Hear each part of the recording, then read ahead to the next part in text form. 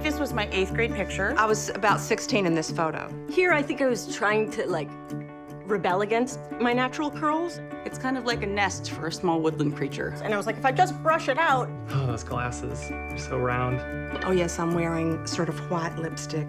That was fashionable at the time. A shirt 100% dressed by my mom. I did my hair and dressed up nice to satisfy my parents. I'm like, oh, no, Mom, I want to wear a basketball jersey. My mom would be like, well, what if colleges see that?